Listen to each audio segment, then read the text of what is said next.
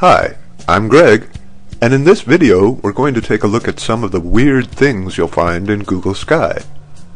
We will take a look behind the scenes to see where the images come from and why these strange objects appear. First, let's take a look at some stars.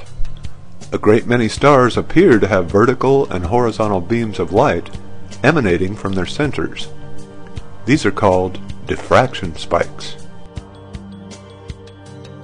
Diffraction spikes are lines radiating from bright light sources in reflecting telescope images. They are artifacts caused by light diffracting around the support vanes of the secondary mirror. In other words, these spikes aren't real. They were created by the telescope hardware and the CCD camera. They don't really exist except in the photographs. Now let's take a look at the inside of a reflecting telescope. In this drawing you can see the four vanes, or brackets, that hold the secondary mirror in place. This is also known as a spider assembly. Here are some more examples of four-vane spiders.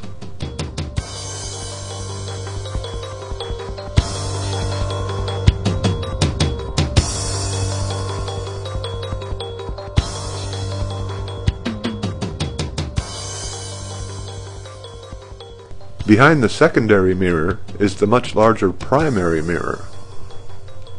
Does this look familiar? You may have seen a reflection of this type of mirror assembly in Google Sky. This type of artifact is caused by very bright light sources. In this case, the source is the dog star, Sirius, the brightest star in our night skies. There are quite a few of these artifacts in Google Sky, but most of them are much smaller and don't have as much definition. The little blue donuts. There are red and green donuts as well. You can see the spider veins in this example.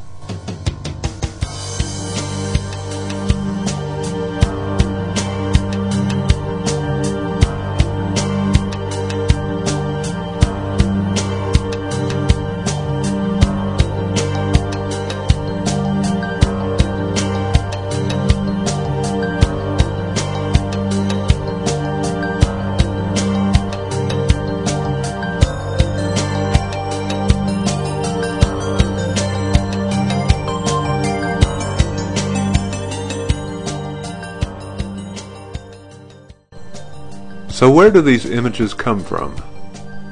About 75% of the imagery in Google Sky is from the Digitized Sky Survey, or the DSS. The DSS got the images from two sources. It gets a little complicated, so I'll give you the short version.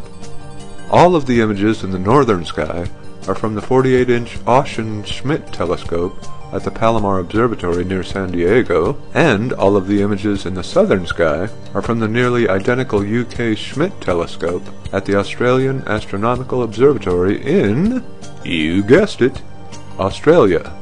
The imagery is from the 80s and 90s, and some goes all the way back to the 1950s.